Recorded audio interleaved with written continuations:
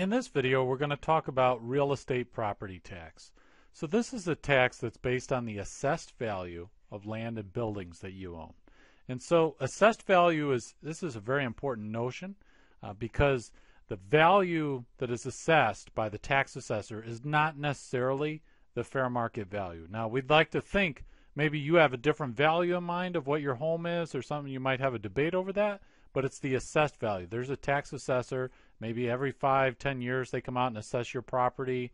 Depends on the locale. In any event, they come up with an assessment of the land and buildings that you own, right? So we're not just talking about the property itself, but everything that's on it. And buildings are sometimes referred to as improvements. And so before we get too deep into this, I should mention too that with real estate property tax, we're not talking about any kind of special assessment. When we say for example, let's say there's a sewer assessment of $100 for people who live in your area or something like that. We're actually talking about the assessed value of your land and the buildings on it that's going to result in the property tax.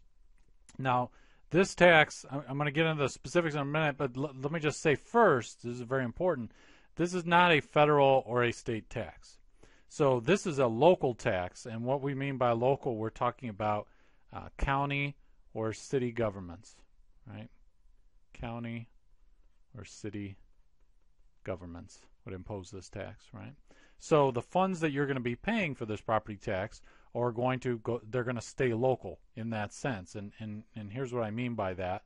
So when you pay your property tax, it could fund a variety of things, but there are some things that are pretty common. For example, the local public school district, right? That's something that very commonly is funded by the local property taxes that you pay in your area. Now, that just an interesting little note here. So so if we think about how property tax is calculated, right? So we've got this assessed value, right? So before we get into what the property tax rate is or an example, just think higher assessed value is going to lead to higher tax, higher property taxes, right? So basically areas that are, wealthy people, lots of, really nice, expensive homes, they're going to generate more property tax. And if we're funding the school district, right, with the real estate property taxes in that region, then that means that wealthier areas are going to be generating more property tax for the school district, and thus they'll be able to have better schools, right? They'll be able to pay more for more qualified teachers. They'll be able to do improvements to the school and so forth. So it can actually have an effect. The way that we fund school districts, this real estate property tax is very crucial in determining what schools get funds. In addition to that, though, also we're going to fund things like the police department, the fire department can be funded by the real estate property tax, and also the local government, right? When we're talking about the city, the county, their courthouse, and so forth. Those things, you need to turn the lights on there, right? You need to be able to pay the bills, and that can come from real estate property tax, right? So it's a really big local source of revenue, right?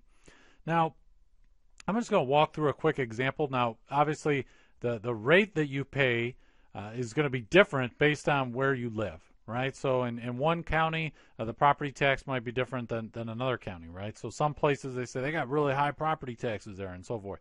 So let's just assume that you have a home, and again, I should probably, this bears mentioning again, this is for a home that you own, right? If you're renting property, generally don't have to worry about property taxes because it's the owner of the home, owner of the land that is subject to the property tax. In any event, so let's say it's your home, you own a home, and the assessed value of that home is $70,000, right? And the tax rate, the property tax rate in your region is 1.5%. So it's pretty simple now that we have these numbers. We just say, okay, we just take the $70,000 assessed value and multiply it by the property tax rate, okay? And that's going to give us, what are we going to get? $1,050. $1,050 tax due, right? That's going to be our, and it's usually on an annual basis. So at the end of the year, we would owe $1,050 to the county or to the city for property taxes. Now, here's another important point. So people typically think, well, hey, I get a loan for a home, I get this mortgage, So let's just draw a little picture here. So you get this home, and the mortgage is paid, right? So you paid off mortgage. That means you paid off the loan that you took out from the bank to buy the home. And so now you think, hey, I own the home free and clear, right? Paid off mortgage. So you own home, and you've probably heard that multiple times, free and clear. So there's no debt associated with the home, right?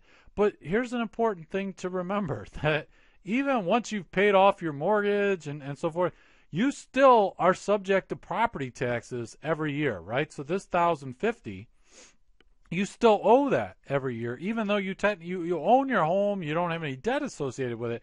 That doesn't absolve you from your responsibilities of paying your property tax. And if you can't pay that, you can actually have your home taken away, right? The county, the village, they can seize your home, right, for unpaid property taxes. So this is very, very important.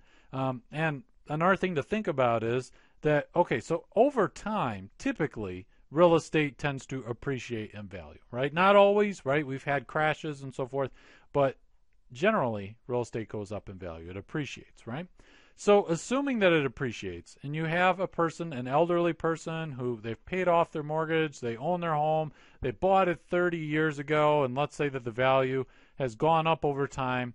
So as the assessed value increases here, if you increase that, even if you hold the rate constant, the tax due is going to increase, right? Now you might say, well, hey, you know, the home's value went up, so they have to pay more tax. What's the big deal? Well, if you have an elderly citizen who is on a fixed income, right? So someone on a fixed income, and by fixed income, I mean they're no longer in the workforce, right? They're getting Social Security payments or retirement or whatever. They're living on a fixed income. It's not going to increase. They can't go get a second job or something like that, right? Because they're no longer working.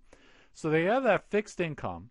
And then now you say, hey, you know what? We've reassessed your home, and actually your property tax is going to be higher, right? Let's say it's now $5,000 or something like that because the home's value has gone up. Now this person says, hey, wait, I'm on a fixed income. I can't pay that. So maybe now they have to sell their home. So they might have to sell their home and move into a smaller home in a different area or something. But maybe they lived in that home for 30 years, right? And they kind of thought, hey, I own this home. I've lived here. This is my family home. And now I can't afford to make these property tax payments. So it's just something to think about, to understand that your assessed value can and probably will change over time, and then that's going to change the amount of tax that's due, and that might change whether you can even afford to stay in a home that you may own, right, and you've paid off, but you still are subject to property tax.